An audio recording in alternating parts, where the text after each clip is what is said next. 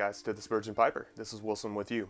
So for the first tobacco review of 2023, we have Wessex Burley Slice. Wessex Burley Slice. And this is a blend I've been looking forward to reviewing.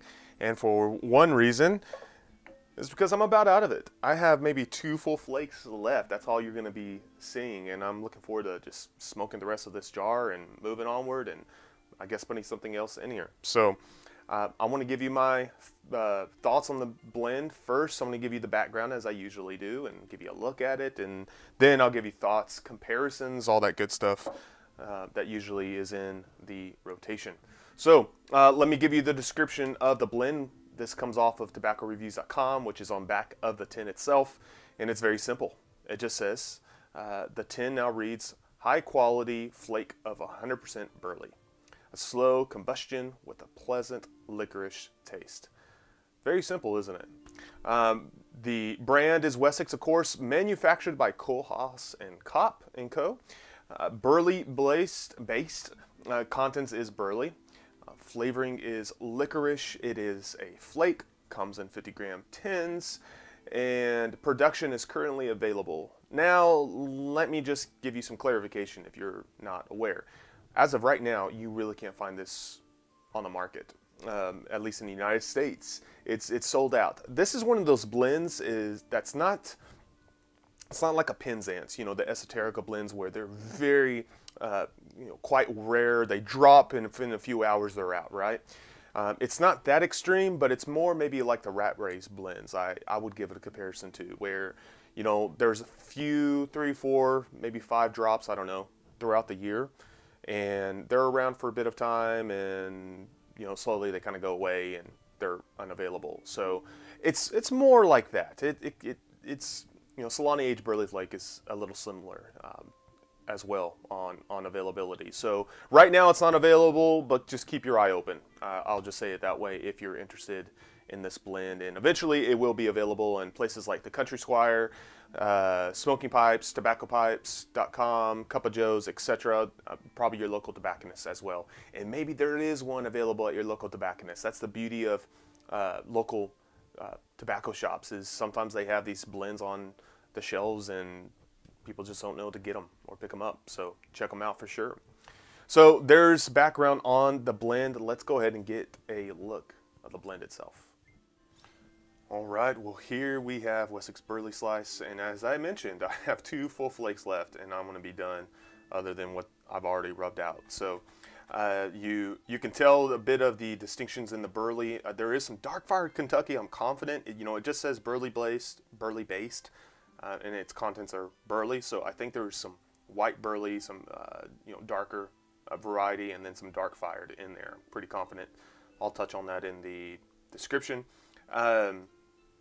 The tin note smells like a typical Burley blend of molasses and earthiness, woodiness, things like that. It smells great. And it needs a bit of drying out time. So however you want to do that, leave it air dry for 10-15 minutes after you rub it out, or microwave it for 8 to 10 seconds, what have you.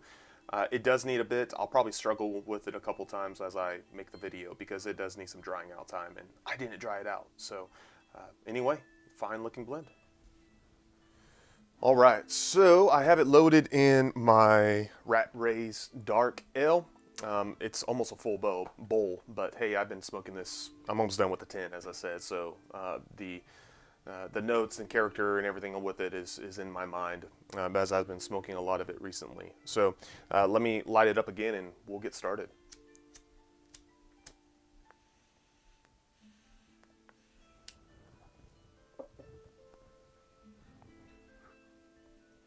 All right, so let me hit on the flavor first, because it mentions it has a licorice taste or licorice topping or flavoring.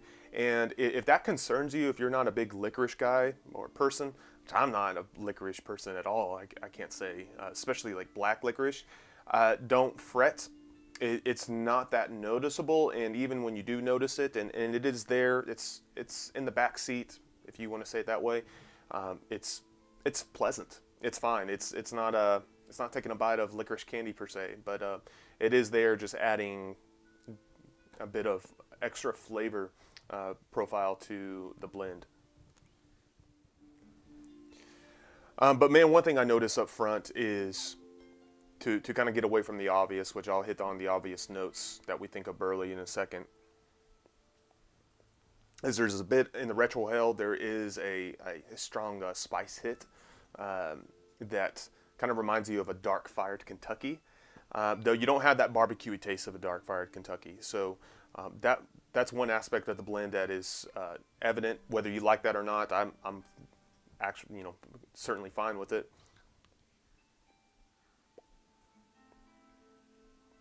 But some of the more basic elements. It's a Burley flake, quality Burley flake. Excellent notes of just earthiness, the nuttiness, these things that we think of about Burley. Like coffee, dark coffee notes. Molasses. So all those components we think of, but very qualities there of this blend. I mean, we can say that about some other blends, over-the-counter blends, what have you, that are Burley-based, but as you know of other areas of life, those flavors are just more pronounced, and you can tell there's a quality about them. So fantastic blend, and bringing those qualities up to the front. If you wanted to compare it to Folgers coffee, to a single-sourced coffee bean from Kenya or Nicaragua, or craft beer to Bud Light, I don't know, what have you. So that's what I would give it a comparison to, is some similar flavors, but you just more pronounced, more quality.